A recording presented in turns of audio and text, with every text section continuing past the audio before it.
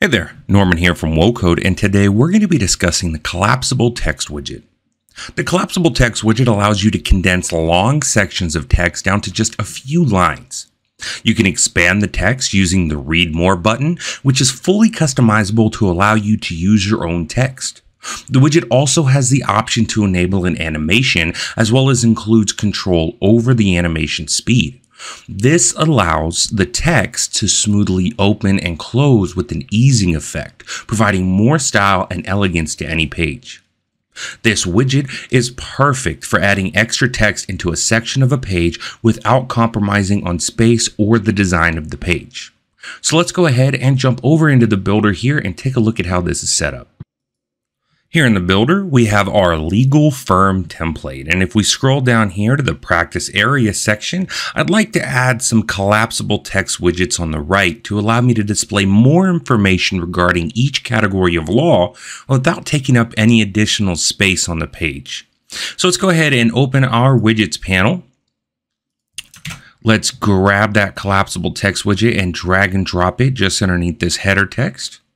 And now with our widget open, let's go ahead and take a look at the content panel and see how this widget is set up. Starting from the top, working our way down, the first thing we have here is our unique ID field. You'll use the unique ID if there's going to be multiple collapsible text widgets on the same page, which for us, there will be. So we're going to utilize this field, and I'm going to go ahead and rename this one Family Law to represent the family law text. Below that, we have our truncate option. This is where you'll set whether or not the text will be cut off by a specific word count or a specific number of characters. We'll leave this on word. Below that, we have our number of words. This is where you'll set the number of words that are visible before the text is cut off.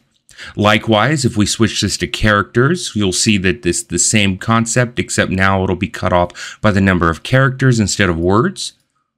Below this, we have our ellipsis option. This option controls what's shown at the end of the truncate before the Read More button. By default, we have 3 dots here, which I'm just going to go ahead and change the text color real quick so we can see that a little better. Change this to white. And we'll change the Read More button color as well.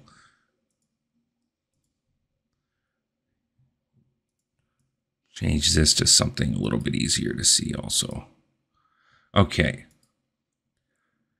So now we can see here that the ellipsis is by default set to 3 dots, but we can change that to be whatever we want here. Next, we have our Read More blocks. This is where you will add the text that will be visible in the widget. You can have a single list item, or you can add multiple list items to create an accordion style layout. So if we click Add Block, we can see here that now we have 2 collapsible text right on top of each other within the same widget. So we'll go ahead and delete that one. If we open this up and scroll back up, we can see here that we have our text content, and this is where we'll enter our text that will be shown for that Read More block in the widget. Below that, we have our animation option. Enabling this will enable that ease in and out effect for when you open and close the Read More block. Underneath that, we have our animation duration. This is where you'll set how fast or slow the open and close animation is. And then below this, we have the auto overflow before animation option. As we see here, if we mouse over the question mark icon, it says here that this should be used only if you see small jumping in your animation. So if you open and close your Read More text and there's any jumping occurring, you can go ahead and enable this option and it should clear that right up. Below this, we have the Read More button label. This allows you to change the text that is shown for the Read More button when the text is collapsed. And then lastly, in the content panel, we have the Read Less button label. This allows you to change the text that's shown for the Read Less button when the text is expanded. And that's all for the content tab. Now, before we jump into the design tab, I'm going to quickly paste some text into the list item. So if we come up here to the text content, move this over slightly, we'll paste our text in here. Now with the text pasted, I only want to have a specific section of the added text be visible while the collapsed text widget is closed. So an easy way to determine exactly how many words I need to be visible to achieve this, we can use a site such as wordcounter.net. Now with this site, we can go back to the editor, we can grab the text from our widget, open word counter, and then paste that text. And now all we have to do is highlight the section of the text that you want to be visible while the widget is closed. So we have this text highlighted and we see up here that this is 53 words. So if we go back into the builder and we change from 40 words to 53, we can see that it's been adjusted and the last two words that are visible are property agreements. So let's go into the word counter and we see here that the last two words in our highlighted text are also property agreement, which means this text is being cut off exactly where we set it. Okay, so with that text added, let's go ahead and jump into the design tab and take a look at how to style this widget. Now here in the design tab, there are quite a few options, but most of which are pretty self-explanatory and are related to the padding of various elements in the widget. However, there were a few key features that I wanted to highlight. The first one being that this widget will automatically inherit the global text stylings for the site. If we open up the design tab and we open up global text, in here, the widget will automatically pull in and use the global font family, size, color, format, weight, and line height. For example, if we change the font size from 18 to 30, we can see here that the widget has automatically updated as well to pull in and use that 30 font size. We can set this back to 18. The only exception to this is the Read More button. The Read More button will not inherit the font color, format, or weight from the global design panel.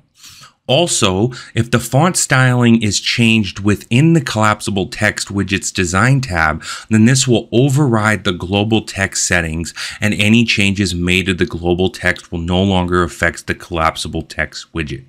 For example, we've changed the color of the text to white, as well as changed the Read More to pink. So if we come over to the font color, we can see this is black. And if we change this to a gray color, it has no effect on the widget anymore because we've manually overridden that within the widget itself. So now we can close the global design settings and open the widget back up, go back into the design panel and finish styling this widget. Now, I actually like the way that text looks, and I think it fits the design of the site quite well, but the Read More button is definitely got to be fixed. So let's open the button styling panel, and the first thing that we'll notice is this inline button option. If we enable this, it will take the Read More button and push it to the end of the text instead of putting it on its own line. The reason we're not seeing that right now is because if we go into the Content tab and we open up the list item, and we come down to the property agreements text, we can see just below that there is a line break. But we can mitigate this by simply reducing the word count down to 30. And now we can see that Read More button has been pushed to the end of the text. And if we go back into the design tab, we come to the button styling and we turn this inline button off, it pushes the Read More button back into its own line. So with this, let's go down to the button text itself. Let's change this color to something that matches the site a bit better.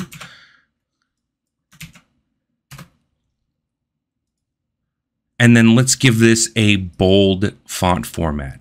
Perfect. Now we have a Read More button that matches the design of the site and is also distinctive enough to differentiate itself from the actual Read More text. So users should know that that's a button that can be clicked.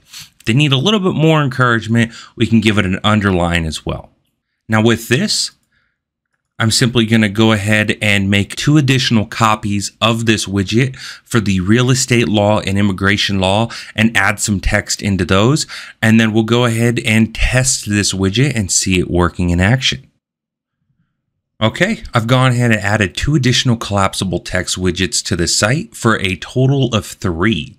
And we can see if we open up each one that each has a different unique ID from one another, which allows us to update and style each one of these widgets independently of each other. So now we can grab our preview URL. And if we scroll down here, we can see our text is collapsed. And if we click the read more button, we have that nice easing effect that opens the widget to show more of our text.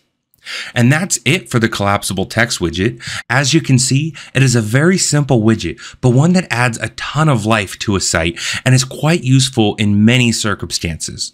That being said, my name is Norman Durkee, and you've been rocking with the best website builder platform on the planet, wocode.com. And until next time, and as always, if you have any questions, please feel free to reach out to support. We're always here to help.